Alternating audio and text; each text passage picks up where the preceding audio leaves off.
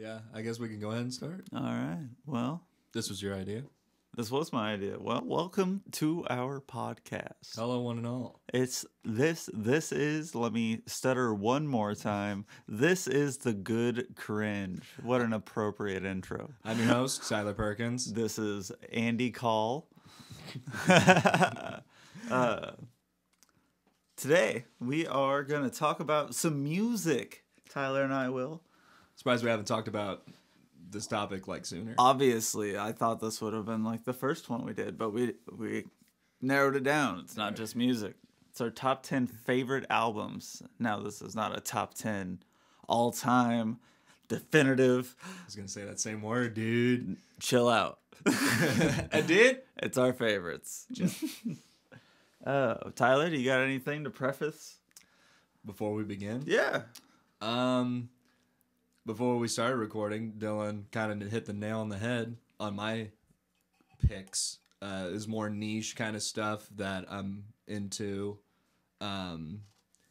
Just stuff I kind of grew up with. Yes, that's what a couple of mine are. Very nostalgic. Real nostalgic, albums. exactly. Yes. I do have one that is an original soundtrack from a game that I hold really near and dear to my heart, but we'll get into that. We'll get into it. I figured we could start at 10 and work our way up.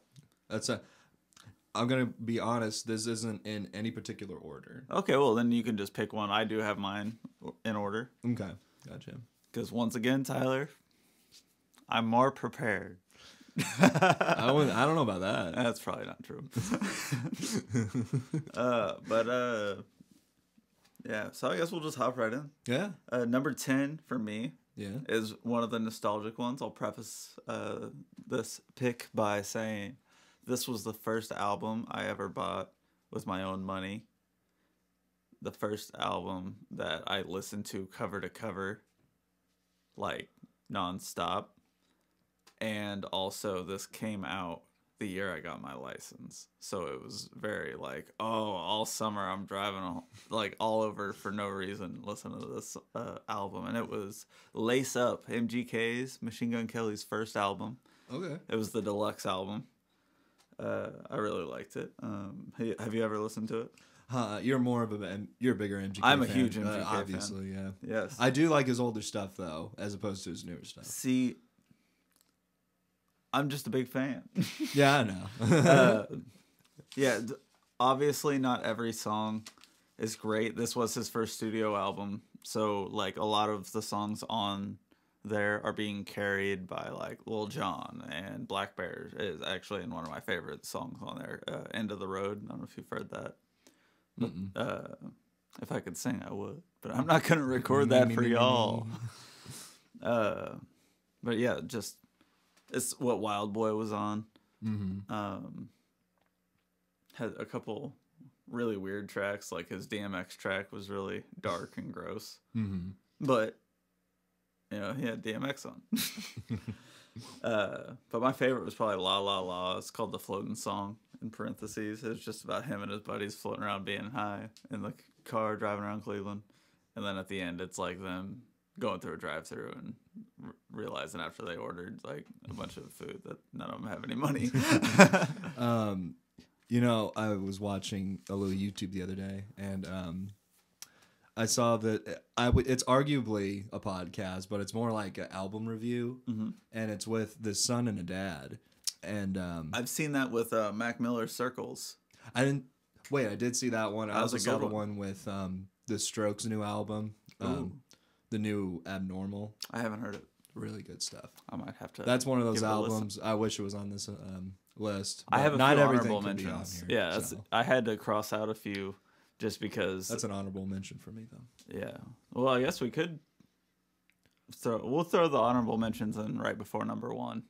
Yeah, that'd be real watch mojo of you. Thank you.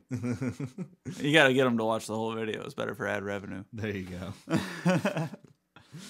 So what's your number 10, or just one you would like to throw out first? If I had to pick my number 10, you know what? Not in particular order. The first thing I wrote down when I thought of my favorite album, Pornography by Extreme. Ooh. That's, do you know that one? It's got More Than Words. Okay, yeah. I didn't know it off the bat, but when you said that song, I did. My first introduction to this album. My dad actually showed me one of the lesser known songs, and he's kind of the reason half of these songs are on here, for sure. He introduced me to He-Man Woman Hater, and it has this. Shout out Little Rascals. Yeah, exactly. The beginning is this just driving, a really distorted guitar, like hair metal version of like this Flight of the Bumblebees piece. Oh, yes. But it's so just electric, and it's just amazing. And I fell in love with that song, and that kind of made me introduce me to like what I can do with an instrument like a guitar, because I'm a musician. I went to school for it and all that. And it's just one of my big idols. It was like an introduction to him, thanks to my dad. I never know how to pronounce his name. He did that Game of Thrones cover that you like, with all those guitarists. Oh, the Fender signature cover that they all did. He was in it? Yeah, he was in it. Which one? His name was, I don't want to butcher his name. Let me see it. Nuno Betancourt. I don't know him off the top, but I'll look through it next time I watch that video. Because I had to write down his name in my phone because he's one of my idols, and sometimes I just kind of forget his name. What's his name? What's his name? That's all. What's his name? That's good. That's good. Yeah. See, funny you say that about your dad being heavily influenced by that for that selection. My number 9 is heavily influenced by my father. It's 80s rock. He loves Guns N' Roses, loves Leonard Skinner and Zeppelin and stuff like that. But this is Appetite for Destruction. Ooh, classic. Yeah, so good. We used to listen to actually the Greatest Hits album, like the one with the 2 guns. And it's like a gray metallic. Yeah, I have the exact same one. Yeah. My dad had a CD for it, and we left it in my grandpa's truck because we used my grandpa's truck for a hunting truck. So every time we would get up at 5 in the morning, be fucking miserably cold, shivering, drinking my hot cocoa, driving 40 minutes or whatever, trying to warm up before we got back out into the cold. We'd listen to the greatest hits of Guns N' Roses, and then some of my favorites were on there. On actually the Appetite for Destruction album. So I went as I got older and searched the album out. But obviously, like Welcome to the Jungle, Sweet Child of Mine, and I got it right here. Actually, Mr. Brownstone is something that nobody really talks about. I was about to say I'm not familiar with. It's that one. About heroin. Okay. It's a phenomenal song. I'm trying to think. You know that country song 7 to 3? 3 to 11. Yeah. It's like that, but about heroin. Very funny. But it's a very heavy song. And Paradise City as well is another one of my favorites. But yeah, me and my brother grew up listening to basically that, because my dad was like, this is a phenomenal song, you should listen to this. Let me ask you a question. Are there any albums on this list that are a best of? Like a greatest hits? No. And would you consider them to be like an album? Yes, but I wouldn't put it on a greatest of all time. Like, yes, it's your greatest hits album. But even though like it might sell better, I don't think it should be like, well, this is the best collection ever. Yeah. There are some greatest hits that I'm like, where's this song? Where the fuck is this other song at? Yeah, always. But, deep tracks are always niche. Like, everybody has a favorite, like, deep track. Especially, like, my number 2 pick. My favorite song on that album is something nobody really talks about. But we'll get to that when we get to that. I think I don't think it's on Appetite for Destruction. I think it's Illustrate. The one with November Rain on it. Yes. November Rain is probably one of my favorite Guns N' Roses songs. Yeah, again, my dad introduced Isn't that a cover as well? It is a Bob Dylan Dylan cover, yeah. Because it came on, and I was like, did Bob Dylan cover this song? And our boss at the coffee shop, love you, Sarah, about slapped me. Sounds like something she would do. Yeah, she's like, how dare you? How dare you? Good pick. I dig it. I definitely dig it. What about you, buddy? What's your next one? I'm a huge Queen of the Stone Age fanboy. I didn't put Queen on my top 10. Queen? I was this close to that close. Led Zeppelin kind of swooped in for the kill on that spot. But if I had to put it in a spot on this list, that Led Zeppelin album that I'm going to talk about, I would put it at like 6. So what? Oh, I guess we'll get to it. Yeah, we'll get to it. So what is your next one? So the next one is Like Clockwork. I'm not familiar. Tell me about it. It's arguably one of their best albums because that was the first time I sat through an album like front to back, and I was like, that was consistently good. Mm-hmm. Like there wasn't one song I would even consider my least favorite. I think it also helped that it got me through like my first breakup, like like that very first one, where like I didn't want to eat. Oh fuck! Like I was just a miserable fuck. So you're saying you listen to this album and make you hungry? Yep. Exactly. Exactly. You motherfucker. Stop joking me. But it's one of those, again, something I share with my dad because I showed him this album and I was like, I can't get enough of it. Like, it's just so good. It's so raw, so crunchy. Like, the guitar tones are so crunchy, dude. It sounded like you're describing sushi. Sushi? So raw, You've so been crunchy. eating a lot of sushi, my man. I've had it 3 times in the last month. I wouldn't say that's a lot, but it's more than I've had it in a I remember long that time. one. I was over at his house the other day, and you were like, man, I've been on a sushi kick. I have been. Up until this week, we've been doing it every Sunday. But we stopped. I bet that got expensive. It did. I realized I could have bought so much more food at a grocery store. Yeah. That's the big thing. But it's so eating. good. Short and simple. Just, I love this album because it never missed. It didn't miss once. It was Queen of the Stone Age? Queens of the Stone Age, Like Clockwork. Like Clockwork. Okay. Yes. I'm going to actually write that down. Very, aesthetically, it's very good. Like the album cover to like the major tones of each song. Like what they're about. Like control the major tone. If I Had a Tail, great story, great message. Smooth Sailing. Lay SMR for you. Classic. Catchy guitar riff on Smooth Sailing. One of my favorite songs. I'm just going to wait for him to write that down. Like Clockwork, you say? Like Clockwork. I can't believe I remembered that. But yeah, so that was a nice pick actually. I was on the money because I'm not really familiar with your last 2 picks, but I think mine are kind of like, I feel like a basic white boy because every time I hop on somebody, like this girl I worked with would have her Spotify up at the front desk at the dispensary, and when I'd cover her for a break or something, I'd get up there, look through her Spotify a little bit. I'd be like, I don't know any of these songs at all. Maybe they're amazing, and I have terrible taste in music, so I'm always a little I feel basic because mine are always like super plain. Mm-hmm. Speaking of, you said that you had like soundtracks and stuff like that. Mm-hmm. This is one I almost changed my number 8 pick because it's technically a mixtape.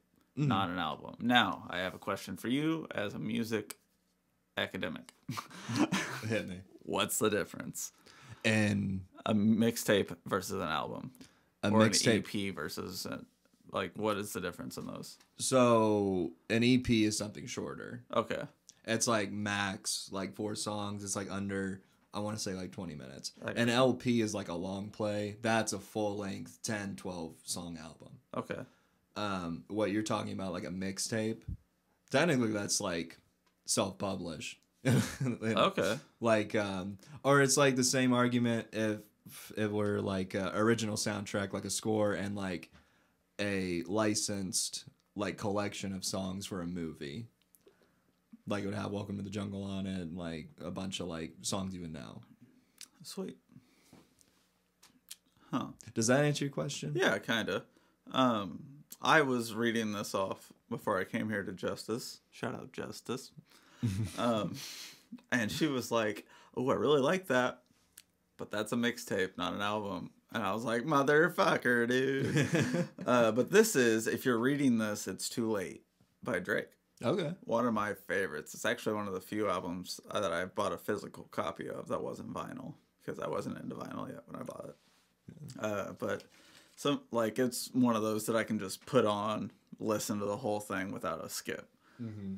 And I probably at one point knew a good 90% of the words to it because that's all I listened to. But some of my favorites on that was gonna be probably Six Man was absolutely my favorite. It's just a very odd beat to it that you wouldn't expect out of like a mainstream hip hop. I love the weird stuff, man. Like odd time signatures and stuff. Absolutely. Yeah. And he changes flow a lot in that one. And then there's Legend, which is everybody knows Legend. Another burp cast for you. I've been trying to like hold in this burp the entire time. Let it out, bud. Let it out, bud. Shit, baby. But No Telling and Legend were another couple that I really liked. But yeah, just front to back, I loved it. Had it in my car, my old Saturn, all the time. I had like 3 albums that I owned a physical copy of. But nice. That was one of my favorites for sure. Very nice. I guess my next album, it's something. You ever heard of the Flaming Lips? No. You ever heard our buddy? You ever heard Braden talk about it? Our buddy Braden. Probably. He didn't introduce me to it. Shout out Terry, my dad. Let's go get him. Love that guy. We went to a music festival like 2 years ago in September. And they were there. They were part of the lineup. And they were the best. Like, the set pieces on stage were so wild and weird. I love a good show. Good presentation. Absolutely. They had, like, this inflatable balloon sign that says, "Fuck yeah, Louisville." And they, like, threw it into the crowd. It was something else, man. But the reason I put... A lot of things are something. That was something else. I don't know. It just felt like divine intervention. Like I was like meant to be there at that concert. That's awesome. Because my grandma passed away while we were there, and that music kind of helped me through that week a little bit, because that was like really rough week for me because I was sick during that festival too, so I was dealing with that, and my grandma was gone, and when we got back from that festival, I was going to go to this other concert with a buddy of mine. I got kicked out of that concert. So it was just a tsunami of just bullshit and bad news. And that music really helped me through like a little dark patch that I was going through, for sure. I'm trying to think. When I was at that concert, I love this album, but like I'm not like a diehard fan of the band. So when I don't know someone's name, I feel like a fake fan, or like I don't know what I'm talking about or whatever. Mm-hmm. And I'm kind of just rambling at this point. But when I was at that concert, he was talking about, man, it's been so long since I've been there. He was talking about losing loved ones and keeping that love really close to your heart. And if there's something that you were wanting to say to them, if the roles were reversed, they would think the same thing. You know, there was so much I wanted to tell them. There was so much I wanted to say to them. I never got to tell them how much I loved them. It was basically just know they think the same thing. That's awesome. Yeah. And I was like, that was something I really needed to hear. Like, yeah, thinking about that, like right now, makes me happy. Like, makes me warm and fuzzy. Like, warm and fuzzy. Warm and fuzzy. Like I had some. And the album I'm talking about is, they're a really weird band too. Come up with really wacky fucking songs. Yoshime battles the pink robots, and it's about this Japanese girl fighting big pink robots. Hell yeah. And yeah, that's great. Again with the niche. I wish I could tell you what that album's about, but I just like getting high and putting that album on and just looking at YouTube videos and shit in my free time. Yeah. And just chilling. Yeah. That's a good time. That's great. I'm really glad I wrote that down because I would have not have been able to improv and think of all that on the spot. That's great, man. Yeah. Look at you taking notes. Yeah. Oh, I'm proud of you, buddy. I sound more intelligent. You a doy. You're up, buddy. But another one on mine that I think like a lot of people would have on it for my number 7. It's Abbey Road by the Beatles. Classic. I mean, it's the best of the Beatles. Classics. It's the best of the Beatles. Oh, yeah, man. Oh, man. I have it right behind you on vinyl. Actually, a little funny story about the Beatles. It's actually not about the Beatles, but it's about my friend making fun of me for defending the Beatles. So my buddy Tristan always talks shit on whatever music I like. He's like, it's fucking terrible, man. But like, I'm not going to talk shit on his music taste. So let's just say that. But he'll like purposely say, oh, like let's say the Beatles are on. He'll be like, I fucking love the Ramones. I got you. That kind of joke, and he'll be like, you know who absolutely sucks ass? John Lennon. And I'll like fucking get so pissed, and he'll laugh, and my brother will laugh, and that's how I know it's a good joke because it pisses me off, but other people think it's funny. And like I said that to him one time, said something about like if the Beatles never existed, nothing would change in music history, just to piss me off, right? And I was like, that's it. Do not say anything else. I'm going to let that one slide. Don't say another goddamn thing disrespecting the Beatles. And he was like, they fucking suck. And I was like, motherfucker. And he starts cracking up. Like it's the funniest fucking thing. Oh my God. And then I told him how I knew it was a funny joke because everyone else in the room was cracking up, but I was pissed off. And if he was doing this to Dalton, my brother, about it, I would be cracking up. I think it's the most mature thing I've ever heard. When you know a joke's funny when you're the one that's pissed off that everyone's laughing. Yeah, I was so fucking pissed. Oh my God.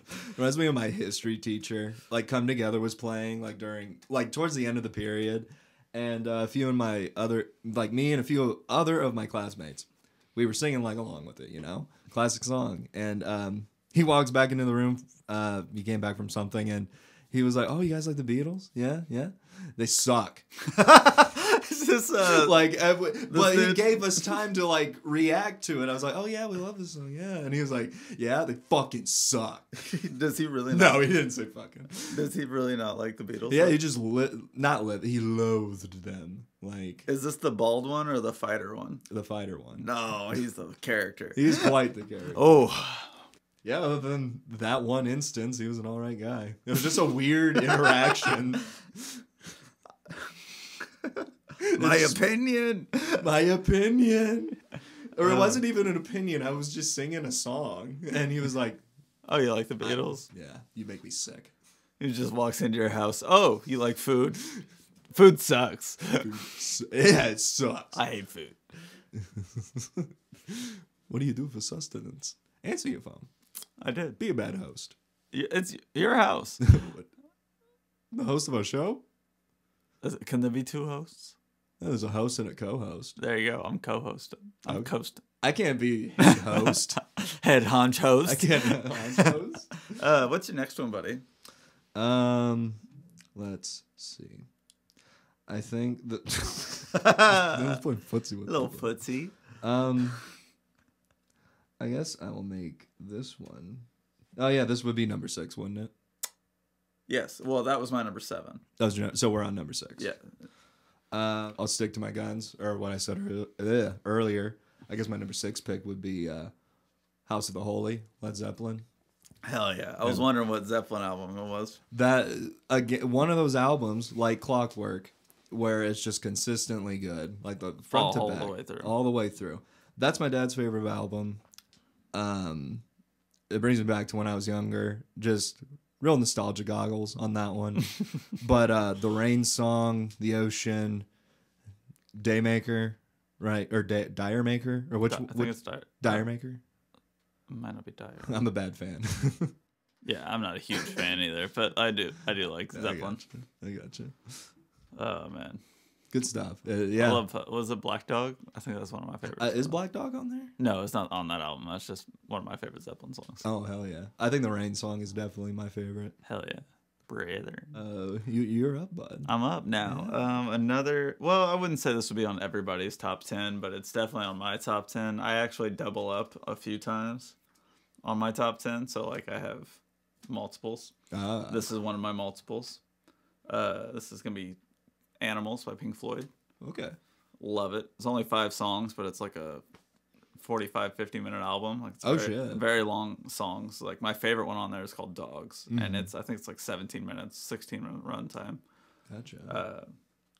Then there's 2 songs called Pigs, but the one I prefer is called Pigs, and then parentheses it says 3 different ones. And then Sheep's really good too, but it's definitely Dogs is my absolute favorite on the album. It's one of those that I can just lose myself in on a road trip, like especially if there's not a lot going on in the car. If you're by yourself or if you're with somebody that you can sit in comfortable silence with, that's a good song to get lost in. I bet. Oh, dude, it's so good. But yeah, Animals. It was tough ranking from here up for me. It was really tough getting in It's between. like picking your favorite kid. Like, oh man, that's tough.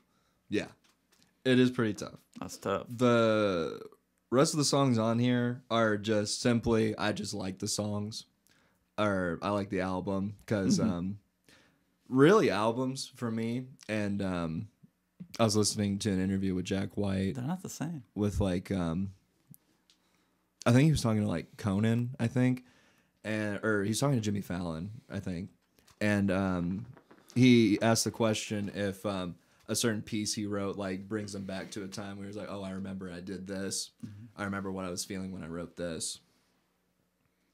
I feel like this next album kind of does that for me a little bit too. Like it immediately, whenever I hear a song from this album, I go to that point in my time. Time period, that point in my life. It's You're Gonna Miss It All, Modern Baseball. Oh, you are a big Modern Baseball fan. Yes, I am. That's I am. R.I.P. They're quote unquote on break indefinitely, or a hiatus. That happened to me with the One Direction, buddy. I know how you feel. Definite hiatus. They're coming back. I know they're coming back. They told me.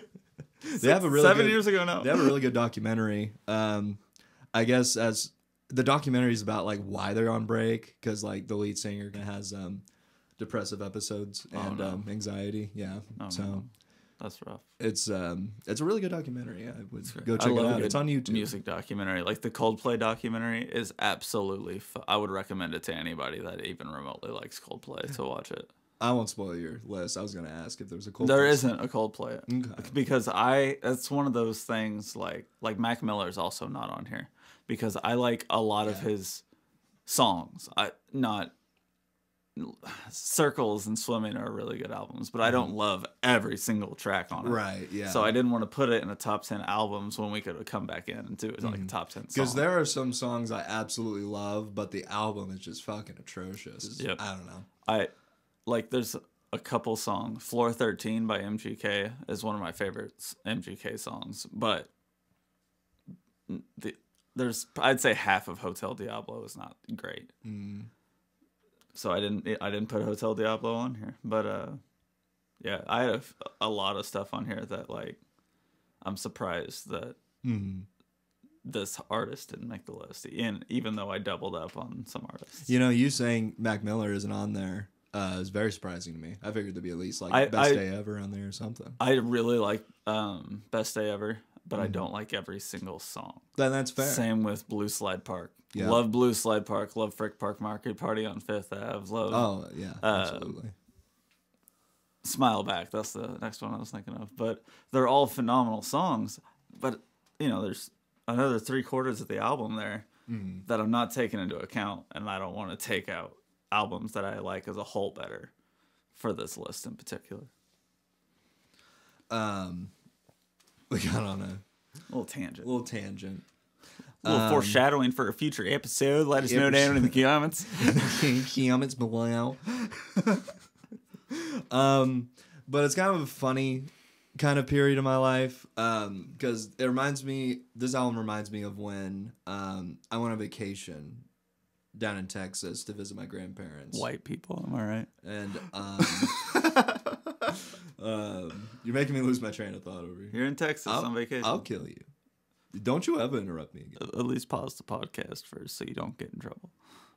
Please. Makes it more interesting. This is now a murder mystery podcast. There's only yeah, exactly.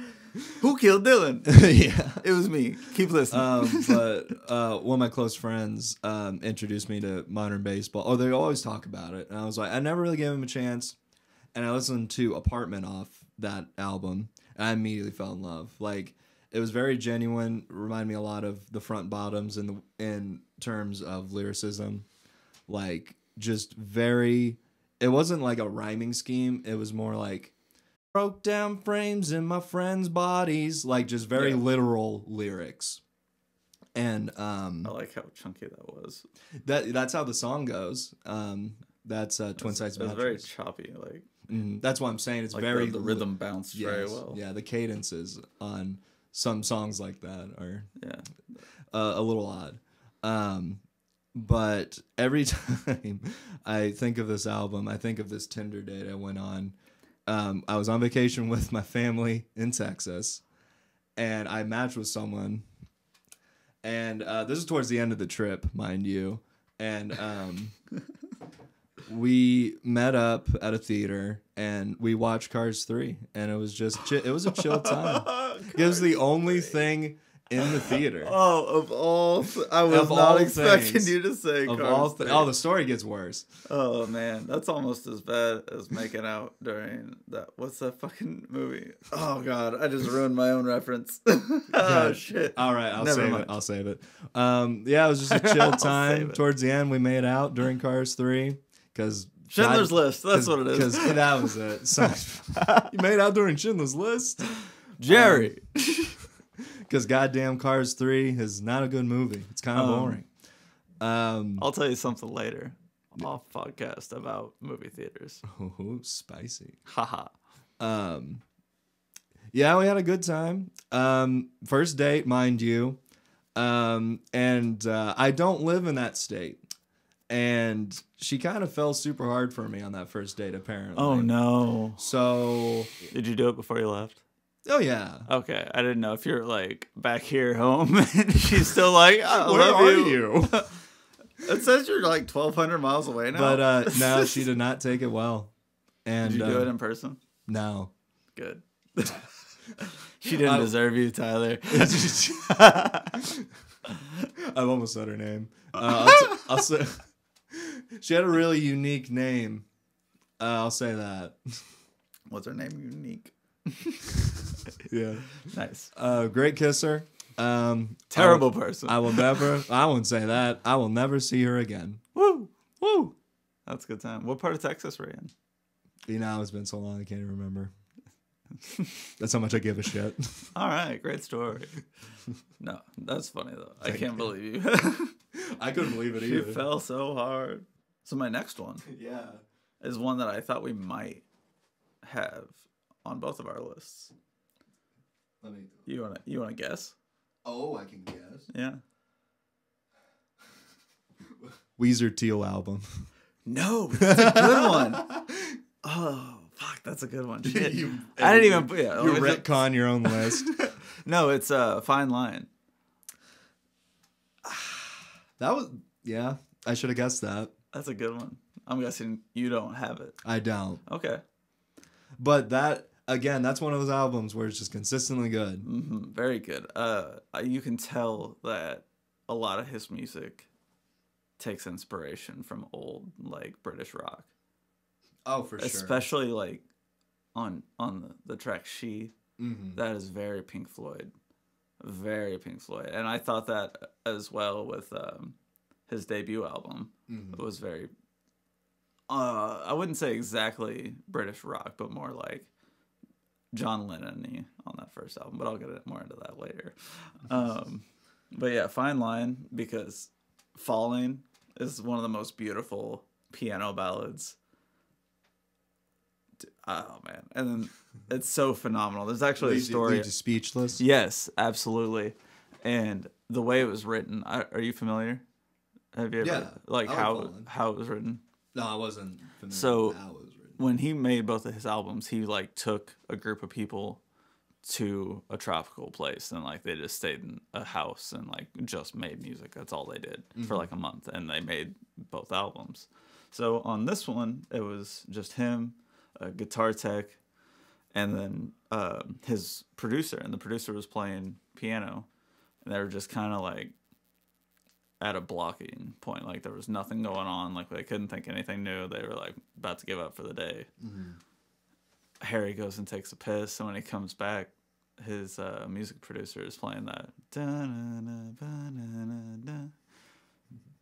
And then after he heard that, they wrote the song in 20 minutes, like the entire lyrics and everything. I remember you told me that story. It's just like a crazy, like the fact that they were about to give up for the day. If they would have given up 5 minutes sooner, that song might not exist.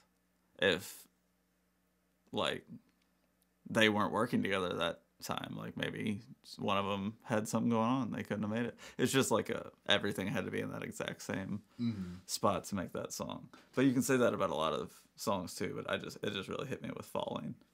Hell yeah. But She is another one of my favorites on there. Great song. And another one that we both love, I'm sure you know what I'm about to say, Cherry. I love Cherry. Cherry's so good. So good. Don't you call him baby.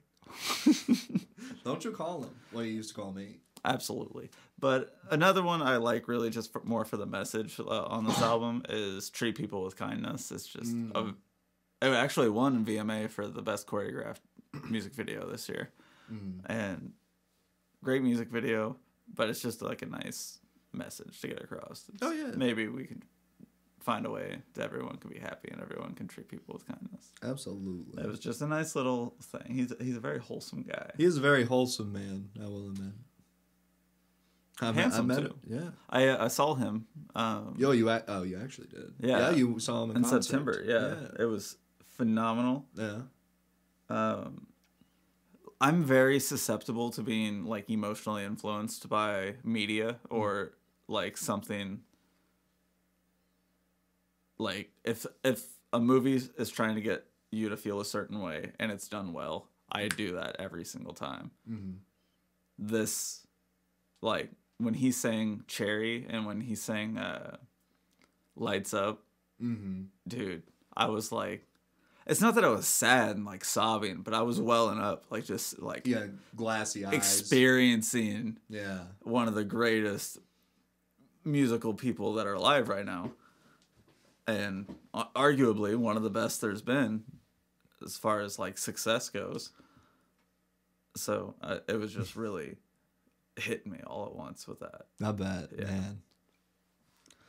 man, oh man, oh man. Yeah, it was really good, phenomenal show.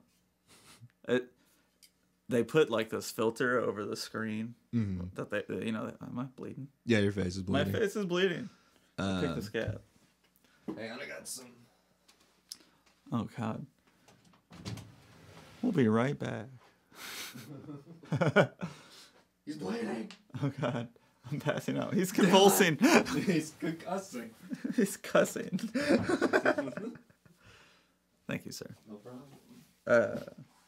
But yeah, they had this like filter on, and we're back. The video back on top of the big screen, and it like with their outfits, and they're all playing like big Les Pauls, and it looks very like 70s aesthetically. Yeah, and that was a nice touch he did on that. It really set the vibe for everything.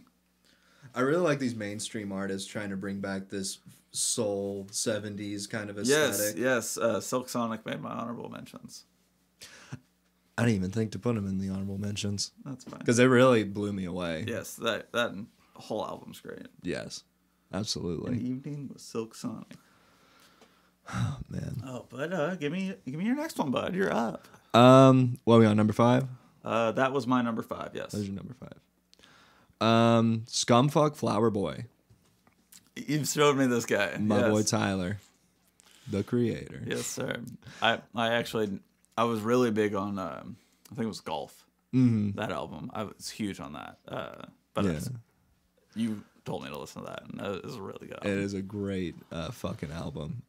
Me and my friend, I guess I won't say his name, the big hair boy. Big hair boy. Big hair. We're both Tyler fans, but he doesn't really like the Goblin era kind of stuff where he's kind of like homophobic and trying to be really edgy with everything.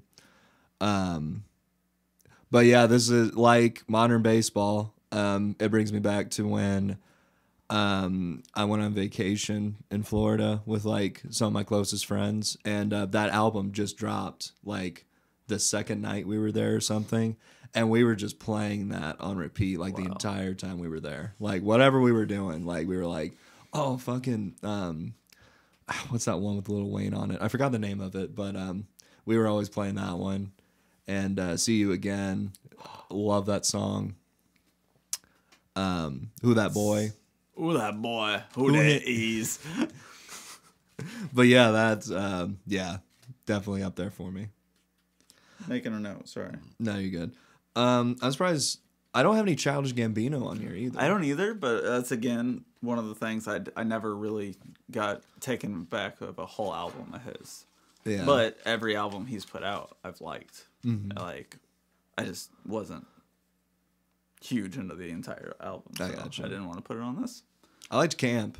Camp was good. That's a really Bonfire good is one of my favorite songs of Gambino. Hell yeah. Yeah. But yeah, that's mine. Yeah, I like it. I like it a lot. Hell yeah, man. So I changed that at the last minute. This next one of mine is near and dear to my heart. Yeah. Because I have a couple cool stories about it. Number one, I guess I'll just say what it is. It's 2014 Forest Hills Drive by J. Cole. Okay. Phenomenal album. So my buddy Doug, he got me a birthday present one year, and it was to go see J. Cole when he was touring this album. That's awesome. First rap concert I ever went to. First time I ever smoked weed in public. First time. Like, it was just crazy. I was like, 18 going to this concert, and I was like, oh my God. And I wasn't even a big J. Cole fan at that point, but I loved the concert. I was going more because Big Sean was opening for him. Which, Big Sean was great. But yeah. J. Cole blew me away. He did the album front to back and then did his hits. Man. Yeah. It was phenomenal. So fast forward like a year and a half, I'm in North Carolina. Like, that's where I live at this point. At the local YMCA in Cary, North Carolina. Walk in, and there's a sign on the door with somebody standing at the door. And says, please leave all cell phones in the locker room. I'm like, that's fucking weird. Because, like, people make videos at this YMCA. Like, that's where people go and make, like, their workout tapes and stuff. Locally, at least at the time. So I'm like, that's odd. I walk in after I went and put my phone up. And this place is always packed. But this, like, it was elbow to asshole this day. Like, it was to the brim full. And there was like 4 games, full court basketball court games going on. And I get to looking. Jermaine Cole is playing on one of these fucking courts. And I got to play against him. I didn't guard him or anything, but like it was my picked up team versus the team. He was like running the court, his team was, and we had next, so we hopped on. Fucking nuts. And then nobody believed me because they were like, no phones. Oh my God. I called like all my friends. I'm like, guys, I fucking met J. Cole. And they're like, no, you didn't. You what? I'm like, I saw J. Cole dunk a basketball. Like, that's awesome. I'm like freaking out. Like, nobody believes me. But yeah, as I'm living there, that happened. So naturally I started listening to J. Cole more. So I'm like, yes. Everything happens for a reason. And at the time, I was working at a sports place, but on the side, I was mowing like the neighborhood I lived in. And I would listen to the 2014 Forest Hills Drive, and I was like at a point to where I didn't want to come back home, but I didn't want to live there anymore. And I felt very limited and a lot of options and very out of control. And he's got a song called Love Yours. And he's like, there's always going to be a house that's bigger than the one you got. Always going to be shoes fresher than the ones you got. Like, always going to be a better bitch out there on the tour. But you're never going to be thankful until you love yours. And I actually have a tattooed on my arm. Like, it's phenomenal. Like, it just really hit me while I was... It just changed my perspective while I was living out there and just helped me, like, figure out what I wanted to do. That's beautiful, man. Thanks. Hell yeah. Hell yeah, man. Anything else? Yeah, Wet Dreams is a fucking classic. Talking about fucking this bitch. Love it. Oh, phenomenal. And 03 Adolescence is great too. It's very good to hear somebody that almost didn't make it talk about almost not making it, about how when he was 16 he saw his 19-year-old cousin making $200 a week selling weed and a little bit of something else on the side. Mm-hmm. So he was trying to get into that life because he was 16. His mom was struggling with rent, didn't have food all the time. Mm-hmm. He's like, $200 a week, that's a lot of money. And then his cousin was talking about, like, hey, man, how are you looking up to me when I look up to you? Like, you're the smart dude. You're the one going to college. Like, all this shit. It's another beautiful story. Another beautiful story. Awesome. This episode's going really well, I feel like. I think it's your fault. It's all my fault. I'm so sorry. Bastard. I should leave. Let me choke on my spit. So we're nearing towards the end of this list. Yeah. That was my number 4. Absolutely. Number 4 for me, I feel like would have to be Plastic Beach, Gorillaz. Oh, I love Gorillaz so much. Love me some Gorillaz. You either love them or you hate them. I hated them at first. Really? I hated them purely based on their animated music videos as a child. I mean, that was the only thing that kind of kept me going. Like them. I didn't like the way it looked. I thought it was ugly. I love weird aesthetics, man. But it wasn't until I was older and my buddy Kyle, shout out Kyle, we need to get him in here. Oh, that would be fun. That would be fun. Yeah, that would. He's the one that was. We'd always play a game called You Groove, You Lose, and we'd bring a song every time we'd hang out. And if the other person grooves to it, that means you won the game. Because if you groove, you lose. But yeah, love the Gorillaz. Hell yeah. I think my first introduction to it, I think a lot of people's introduction to the Gorillaz was Clint Eastwood. Yep. I mean, when I was younger, obviously I saw some on like VH1, but I never really listened to any of it. Yeah. But yeah, Clint Eastwood was actually on the 2K14 soundtrack. Oh, really? Nice. The NBA 2K14 soundtrack. And that's what really got me into him after Kyle was giving me a little nudge. Great song. Me and him, actually, we kind of bonded over... they do a series called Song Machine. They collabed with Elton John. I'm trying to think. But I chose Plastic Beach because that was kind of like my gateway to Gorillaz. Okay. I loved the album cover. Rhinestone Eyes is like one of those niche songs that I always forget about.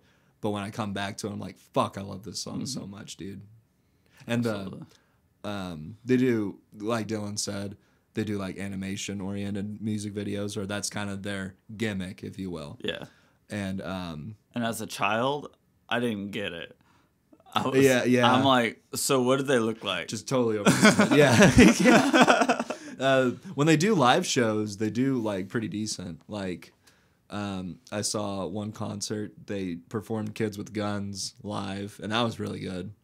The song's kind of self-explanatory, but yeah, Gorillaz is one of those bands where they're just like wonderfully weird, and they can just make art out of anything. I feel like. I gotcha. Yeah.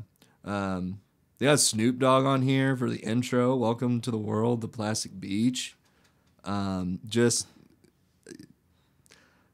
some great songs on here. Absolutely. Like just bottom line. Absolute bangers. Absolute bangers. You know, actually, what's a really good album? Yeah. Montero by Lil Nas X. Okay. It's a really good. It's like almost a guilty pleasure song. Like I know it's not a phenomenal like work of art. That's one of the greats of all time. But Right. it's fun. Yeah. It's really fun. We like fun songs here. I got like one fun album on here. By fun. I almost put a fun album. Really? On here. They're really good. I bet. Their older stuff's great. So you just said you're 4? That was my 4th. Yes. Okay, so I want, for our last 3, I want you to guess one artist that you think I'm going to have. Okay. And I'll guess one for you. I think you have Pup on here. You know me so well. Yeah. I do have Pup on Okay, here. I don't know any of their albums, but I know you're a big Pup fan. So You want to have another MGK song? I do. Oh, you do? I Another do. MGK album on there? Yeah, I doubled up, actually. You doubled up. Actually, my last 3 are all double ups. Of people I've already said. But that was an easy guess if you know Dylan at all. Absolutely. Yeah. Honestly, they all are. But yeah, like I said, you nailed the All right. nailed the nail on So- the head. For number 3, my first double up of the day is going to be Harry Styles' debut album, self-titled debue album. It's called Harry Styles after himself. Obviously, it's self-titled. Right. On his An debut. ST, if you will. I just keep saying that. But yeah, this came out when I was working for that musician, and when I was working for them, I stopped listening to so much rap. I stopped listening to so much synthetic music. Mm-hmm. I've really found an appreciation for live musicians and listening to imperfect music Yeah. and enjoying it and appreciating it for what it is. Yeah. And this came out, and it was very, I didn't realize it at the time, but it was very John Lennon-y, very Pink Floyd-y, as I said earlier. But it just really struck a chord. It was also before I really got into them. Because as my dad listened to a bunch of old rock, never got into Pink Floyd. I'd never listened to Pink Floyd until I was an adult, and I watched The Wall, like the movie. Man. But this right here, I gave the drummer a ride home, like the van we all rode around in dropped us off like in the middle of our 2 homes, and I drove her to hers, and then I went home. But I made her listen to most of this album, and she was like, I am so taken aback, because all she knew was he was the kid from One Direction. Mm-hmm. And she was expecting a One Direction album, and he put out a music art piece. Yeah. It's just phenomenal. Two Ghosts is my favorite on the album, absolutely. Two Ghosts, yeah. I mean, it just kind of sounds like 2 lost souls Yeah. swimming in a fishbowl, you know? Were you a big Zayn fan? Zayn fan? When he was in the band, yes, but I'm not a big fan of his solo stuff. I like Pillow Talk, and that's pretty much it. But same with, I don't like Liam's stuff. I did see Niall Horan in concert. That was phenomenal. Oh, I bet. So I've seen 2 guys in One Direction in concert, separately. Separately. I did see One Direction, but separately. Oh man, I didn't even think of Flicker. That's a really good album too. That's an honorable. Can I just say while we're being recorded, when you first told me that you were really into One Direction and High School Musical and the Jonas Brothers, I am, yeah. Yeah, And yeah. JB. Yeah, I never judged you, but I was like, I just never heard of a grown man be like, I'm really into One Direction, and Yeah, they're really good. Yeah, they are really good. Obviously, I know they're a boy band, and I know they're not an all-time You're not band. stupid. It's just one of my favorites. I really It's like just- NSYNC too. It's very not admirable, very admirable. Oh, that, thanks. Yeah. Yeah, I'm a big One Direction fan. The same rule applied with didn't love the entire fucking album, but I really almost put Made in the AM on here. It's a great album. No Zayn on that album.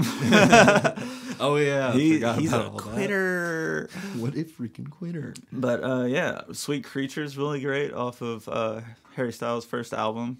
Kiwi is another funky one that makes I love Kiwi. yeah, it's just so weird. I'm having your baby. It's and it's so out of place on the album too. It's I thought that same thing. You go from Woman to Kiwi. yeah, and then Meet Me in the Hallway and At the Dining Room Table, all these slow, mysterious, Yeah. almost beginning of a ghost story feel type vibe. Yeah, I get that vibe definitely. And then it's just guitar hard as fuck. Baby. Yeah. None of your business, motherfucker.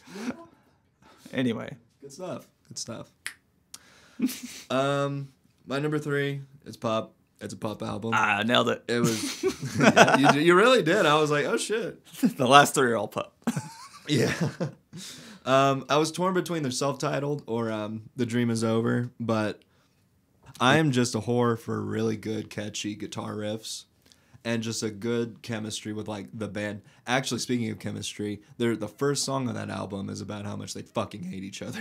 Oh my god! Because they've been on tour for a long time. Tour will fucking and they really romanticize that idea of like tour seems like this fucking grungy, horrible fucking thing, and you seem tired all the time, but like they keep doing it though. Mm-hmm. The DVP, the Store Doesn't Kill You, I Will, Familiar Patterns, just good.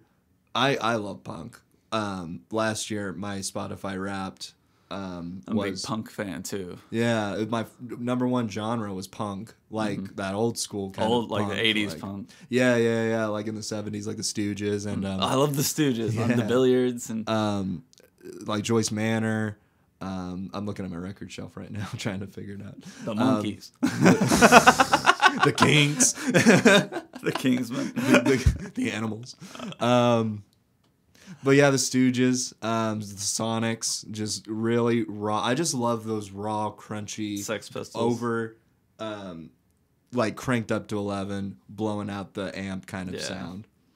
But with Pop, it sounds more refined version of punk. They're from Toronto, more I believe. Intentional. Yeah, it's like they understand like what sounds good. And it also helps that like they have talent behind, like the guitarist is talented, the bassist, everyone is. It helps that they're good. It helps that they're good. It really does. And a lot like modern baseball and Front Bottom's lyricism, they have that again real literal lyrics. Like in DVP, the very opening line is like, "Your sister thinks that I'm a freak," and it's just like, because I love angry music. I don't know what it is. I love like really loud. Me too. I really music.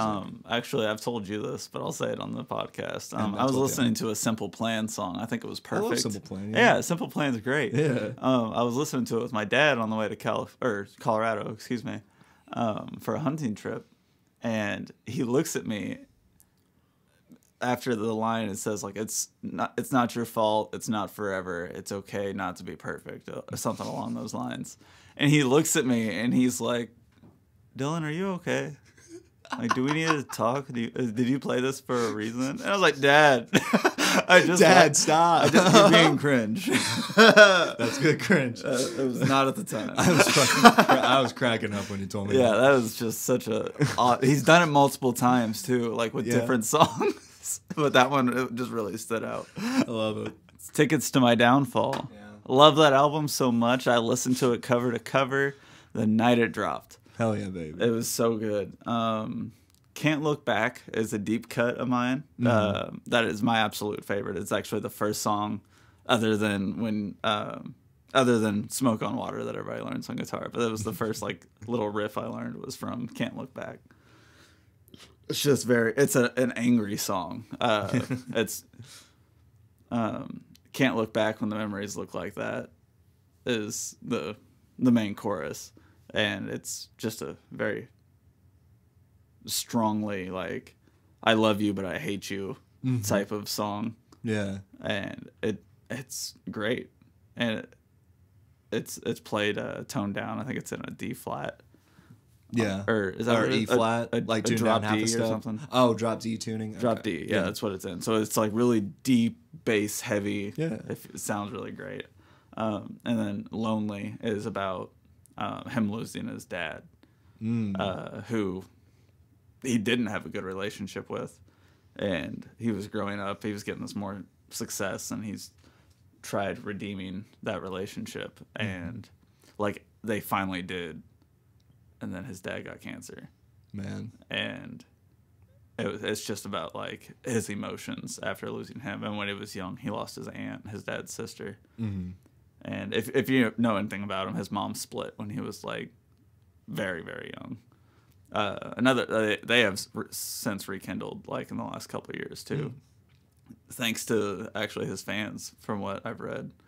But it's another very heartfelt song, talking about feeling lonely in a room full of people type thing. I gotcha. And then there's fun songs on there like Bloody Valentine, and I do like I don't like his new stuff, but like I do like Bloody Valentine. I hate Ex Best Friend so much. Really? I don't like that. That's song. funny because I like that song. Really? Yeah. It's just, I think it's an overplayed aspect. I'm not a huge Black Bear fan. Oh, okay. And I'm also one of those, it's his radio song on the album type thing. Concert for Aliens is the one I think should have been in place. That one would have been really fun for everyone to be blasting. And then there's obviously Drunk Face that everybody knows. Oh, yeah. What's the one with Halsey? Forget Me Too. That one's great. That was it. Then he has another song. It's called Play This When I'm Gone. He wrote to his daughter. Mm-hmm. And when he wrote it, he was heavily, severely addicted to cocaine. Like, to the point that people were worried about him. Oh, man. And he wrote it knowing that he's not going to be around for his daughter forever. And it was just a message saying that, like, you're going to cry and it's going to be okay type of thing. It's just another emotionally moving song. Yeah. But, if you don't like MGK, a lot of people shit on this entire album. Well, we could go on and on about MGK. Honestly. Absolutely. We could make a topic, honestly. Absolutely. Like a debate. Oh, okay. Yeah. We can do it. Yeah, we can go through his albums. And yeah, totally. That'd be great. I'd have a great fucking time doing that. But this is about our favorite albums, not deconstructing. Yes, absolutely. But yeah, what's your next one here? So I was kind of like jumbling between the two because one, arguably, it's not like his best work, but I listened to it in a very transitional part of my life. I just got my license, and like you were talking about earlier in the episode, you have that album that you just kind of leave in the CD tray in your car. And when none of the radio stations are coming in. Yeah, exactly. Yeah, click it on. Just click it on and listen to it on repeat. That album for me was Jack White's Lazaretto. Really bluesy. Reminds you of like coffee shop rock is a genre I would put that in. And again, it's like not his best work. It's good. It was on the top 200 albums list. Really? Yeah. See, I'm a huge Rolling Jack Stones White put fan. out an article about this in 2020 because I was doing some research to see like what the top grossing albums of all time were, just to see if like I'm missing something that I'm like just oblivious Am I to. stupid? Yeah. Like, but yeah, that one was actually, I remember seeing that. Interesting. I feel like everyone was sitting on the fence on that one. It was like, it wasn't great and it wasn't bad. Like it was good. Love Jack White, one of my idols. Just brings me back to simpler times. Again, I got my license, got that taste of freedom, and I was just blasting that album.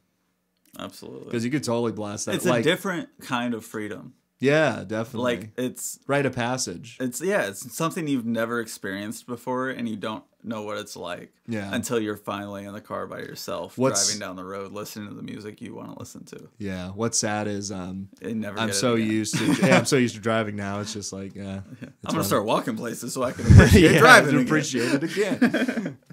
My number 2. This is just the doomer and me talking.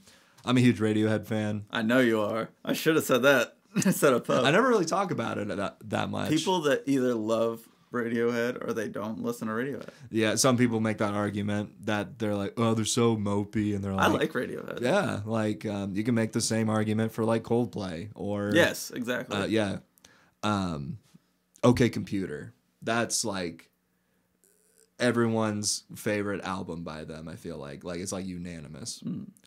One of those albums, really good, never misses.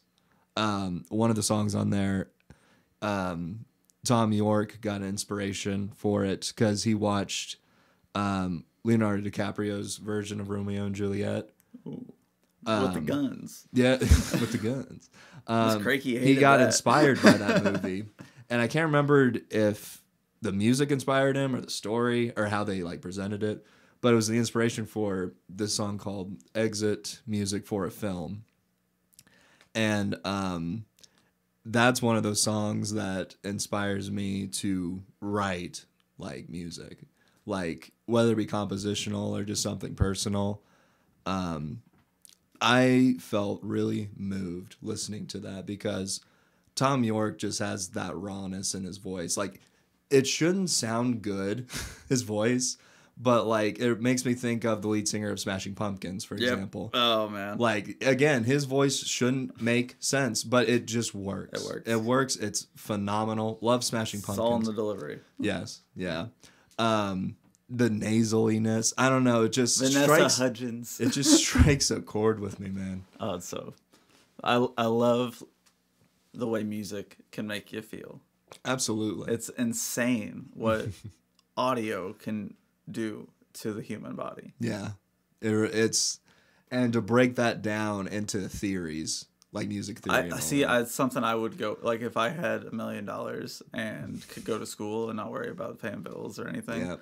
I would go to school for like music theory and like absolutely stuff like music that. theory will kick your ass. Oh, because I was blindsided. I couldn't even read sheet music when I went to college. I can't either. Well, luckily I can now. Yeah, you took music theory. Yeah. My oral skills are horrible though. That's what your girlfriend said. That's you think you're funny, motherfucker?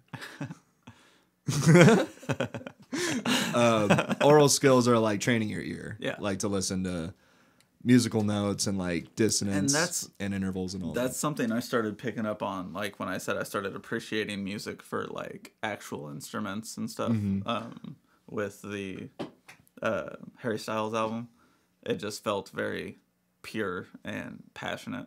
And I started listening for things like that, for a good drum beat and then things that start and build. Like I love a good slow build, and Pink Floyd's great at doing that. Absolutely. And like my little brother's 15. I try to get him. Well, he's 16 now. Sorry.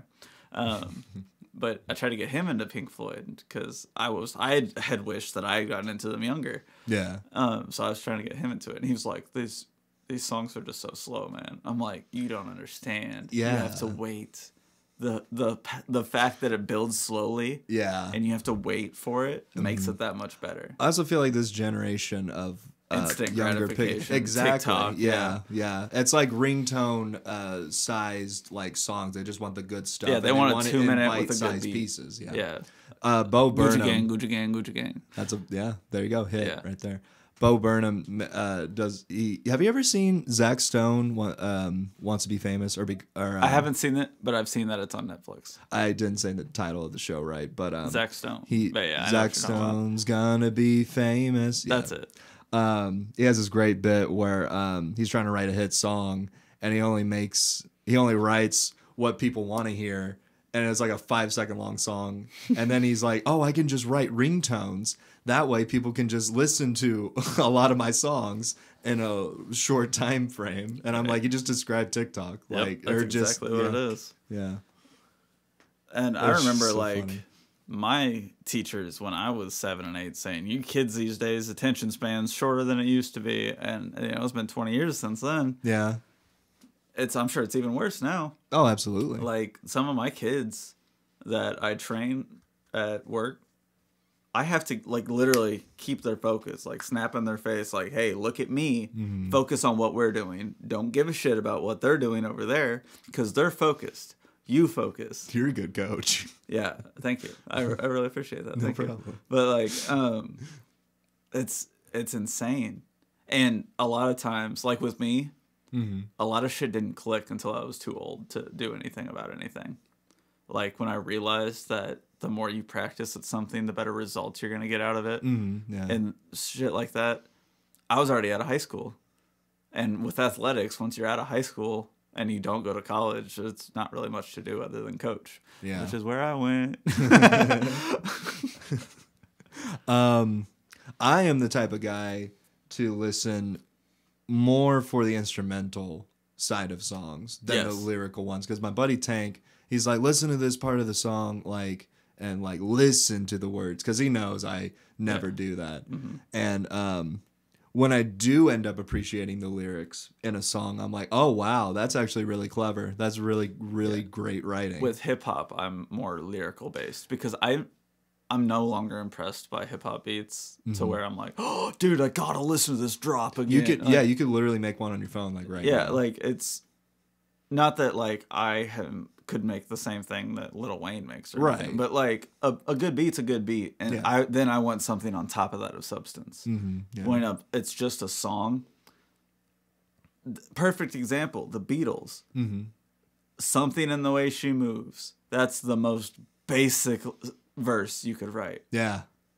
And But it's pushes done all so the right, well. Yeah, it pushes all the right buttons. Simplicity does not mean that you can't, that like it's not great. Yeah. Just because it's simple. That's why I love Jack White's style of writing. It's so Jack simple. Johnson's like that Jack too. Johnson, again, a great musician. Little beach rock. Little beach rock.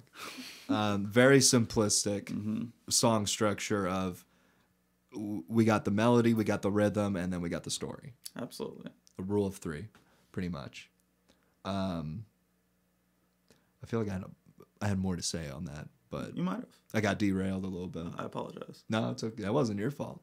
So I got a few honorable mentions. Yes. We mentioned one already. The evening was Silk Sonic. Yes. The new Bruno Mars and Anderson .Paak joint. Phenomenal from front to back. Smoking Out the Window is my favorite. Oh yeah, It's I so love the good. music video. Oh It's so yeah, great. Smoking Out the Window. You know what I've appreciated more? The more I listen to it, Skate. Skate's so good, I like and nobody Skate. really like. Not that nobody likes it, but like people that aren't huge Bruno fans are always like, I don't really like Skate, but it's one of my. It was the second single off the album. I really liked it. Yeah. Are you a Strokes fan? The Strokes.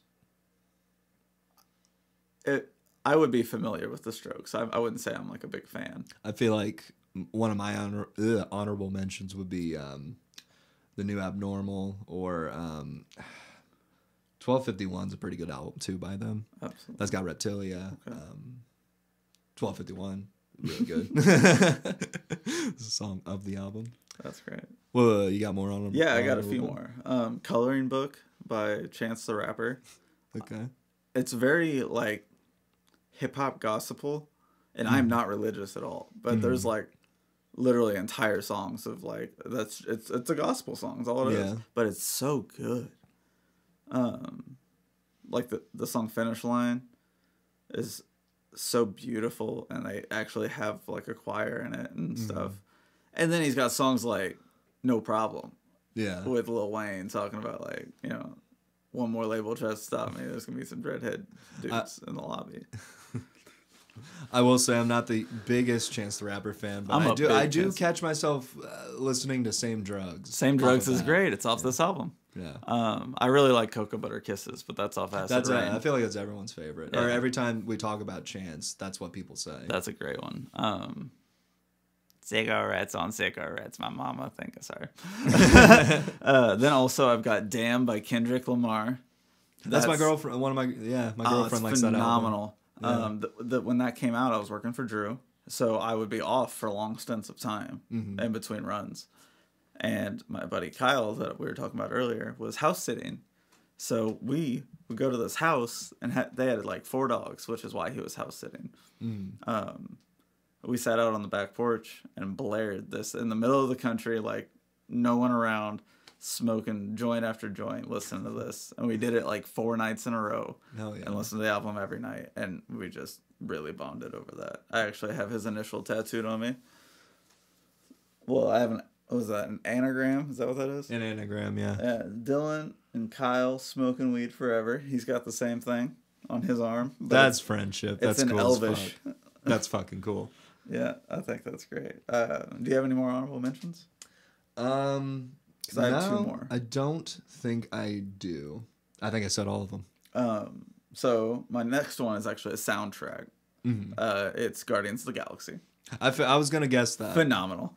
Oh man, it's so good. I figured it wouldn't make your list, but I figured it'd be some kind of mention. Yeah, that's exactly. I didn't want to do it because it's not an original work of art. It's basically a playlist. And then the Dirty Dancing soundtrack. Oh, so good. Actually, Justice and I were watching because we have like the 30th or 25th anniversary edition of it on Blu-ray, Mm-hmm. and they had some behind the scenes. Like 78% of this movie's budget Mm-hmm. was the soundtrack, Wow. because there was like it was like using Justin Bieber and like Olivia Rodrigo now. Like it was the best of the best pop songs Yeah. of the time, and it's very much a timepiece. It's kind of like a John Hughes movie, like the coming of age I gotcha. type of, like it gives that kind of vibe. Not quite a coming of age story, but like just that era of movies. Yeah. Really fun. It's actually, I asked Justice what her favorite album was. She said the Dirty Dancing soundtrack. Really? Yeah. That's funny. Oh, I bought it for her on vinyl, actually. Gotcha. I was almost a victim of buying that on vinyl myself for A victim. a significant other. Oh, no.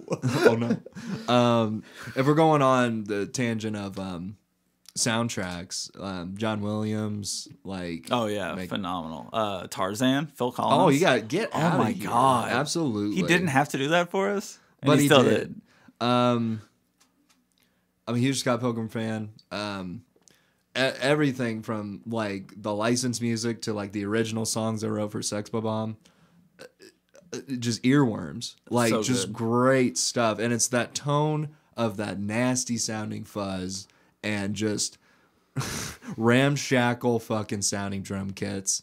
And it's a beautiful thing. I love the music in that movie so much. Brie Larson killing it. Love Brie Larson. Another favorite soundtrack of mine, which we talked about this the other day actually. The Amazing Spider-Man 2. Mm-hmm. Very, very enjoyable to listen to. Like I love it. I can't remember who it's. You looked at We looked at it. Pharrell Williams? No. He was on it, Yeah. but it wasn't like his. Was it conducting? Composer. He wasn't the composer. Okay.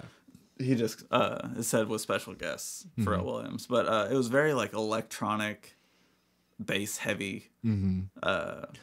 Felt weird. Like Yeah. it stood the hair up on the back of your neck. Which is very fitting for the villain of that movie. Which is what they're going for. Yeah, definitely. It's great. Absolutely. As Hans many- Zimmerman, love him. Good Many problems as that movie has. The score is great.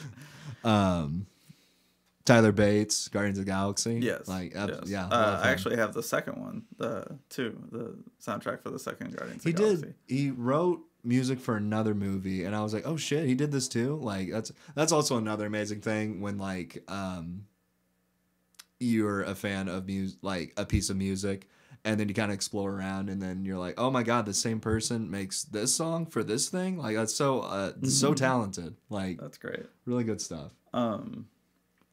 But yeah, I guess it's time for our Drum roll. my number one. I don't know if you saved your favorite on the list. I did save my favorite. What a it was guy. really hard to save. You had to do it here this live is on the- a hot mic. Yeah, on a hot mic. This one is the longest one that I wrote about, but would you want to go first? No, or you have- go right ahead. Okay. So this last one is let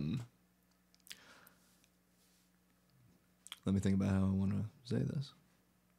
Overwatch. It was kind of a toss-up between the two albums. I love video game music. I love movie like soundtracks too. Don't get me wrong, but when it comes to auditorial stuff, I think when it comes to video games, that's when music really shines through. Because it's one thing when you're watching a movie, like you can't control the story. It's another thing when like you happen upon like a treasure chest, and then you get like that swelling of like strings or what have you, and you look like you accomplished something, like you felt like you did something. I chose Persona 5 soundtrack. You probably don't. I have no idea. Yeah. Probably a lot of people will know what it is, but it's one of these albums that makes me really nostalgic. I collect records, and one of my big, I guess, purchases in my collection was the Persona 5 soundtrack. It was like this 4 vinyl box set, and actually it goes for a lot of money because I just looked it up on eBay because I was just curious, and the price went up like a lot. I don't think I could bring myself to It's like stocks. sell it. Yeah, pretty much. But I was addicted to this game. That's great. And why it's so nostalgic for me is because I played it in high school. Mm-hmm.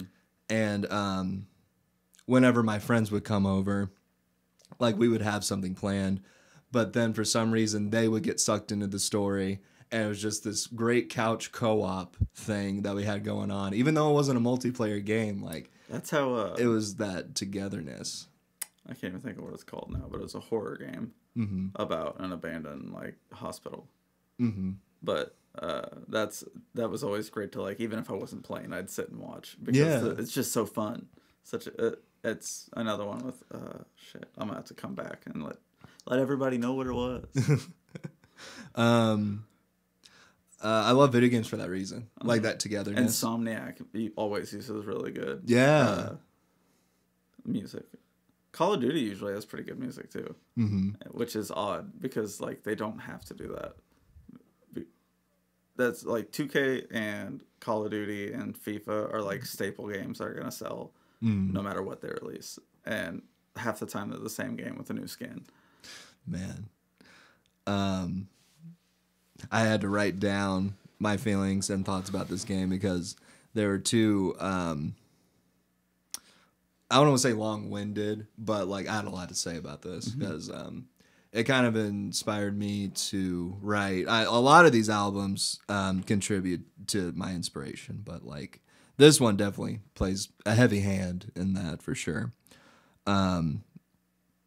It also just reminds me of like just the good times I have playing video games with some of my friends, whether it be like Jackbox or not even a multiplayer game, like it's a story-driven kind of game.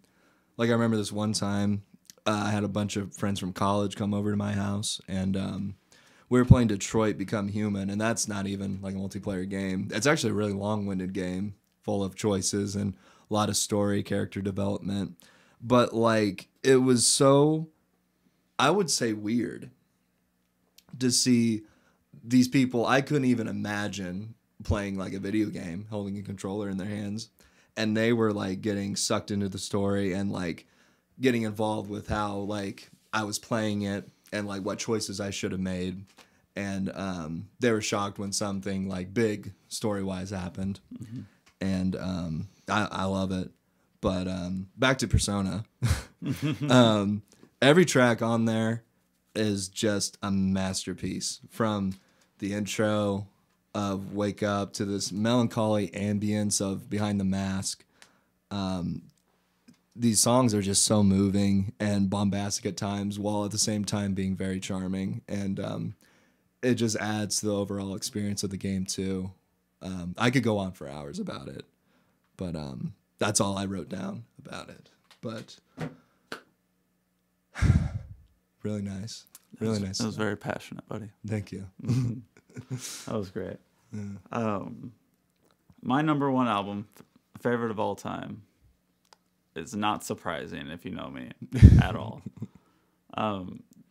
The cover is on multiple different walls in my house. I have it tattooed on my leg, multiple different shirts with it. Justice actually had a shirt on when I left today with this album cover on it.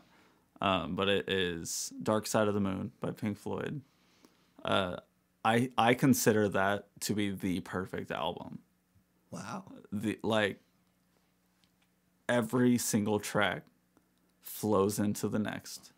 There's no dead space in between them to where there's a beginning and end. If you listen to it all the way through, it's one project that they cut up into sections, almost to the point where if you listen to like a song out of the middle of it, it just sounds like it starts in the middle of the song because it starts in the middle of the album.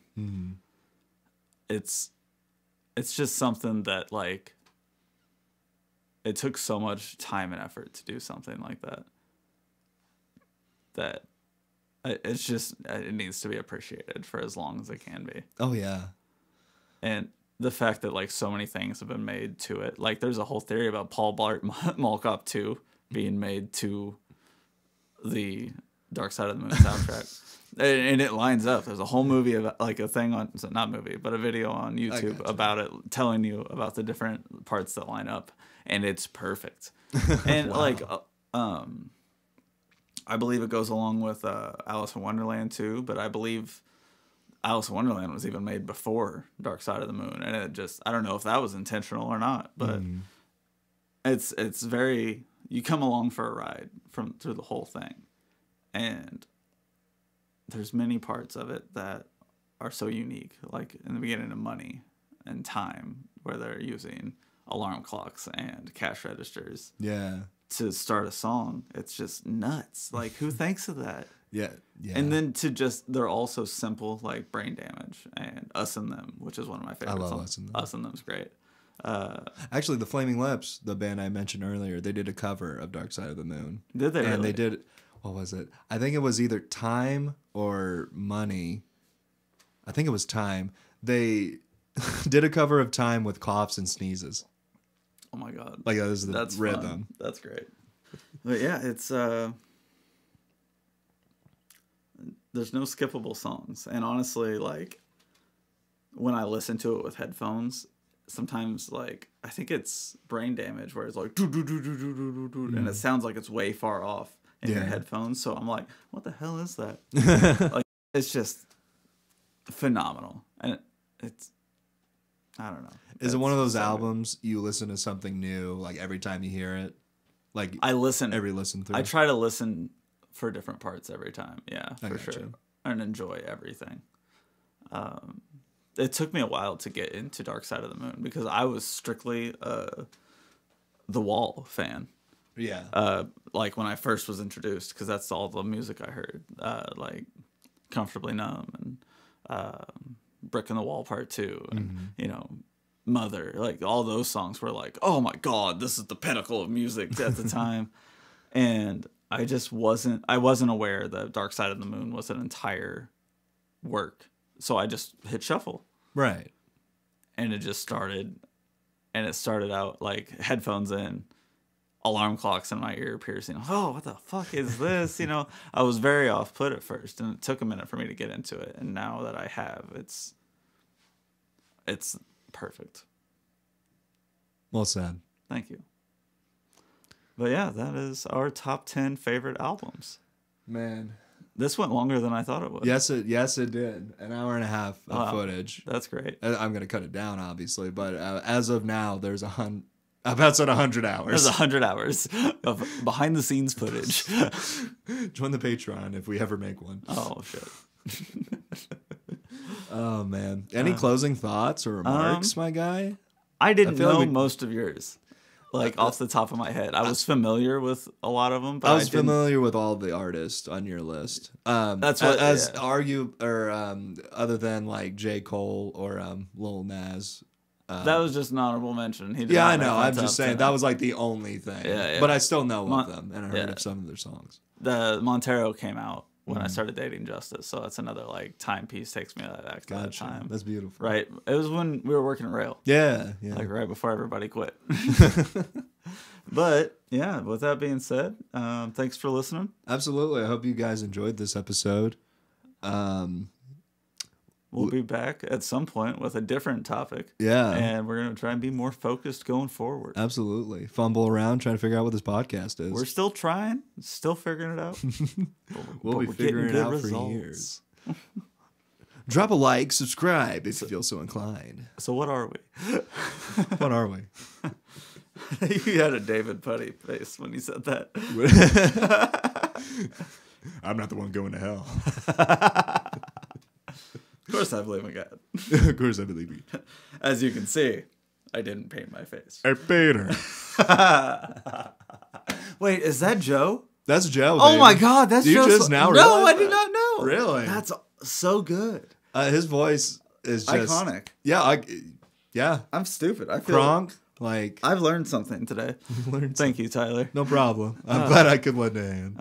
And tune in next time to learn something from Tyler. Thank you, and good night. And good luck. Biscuit.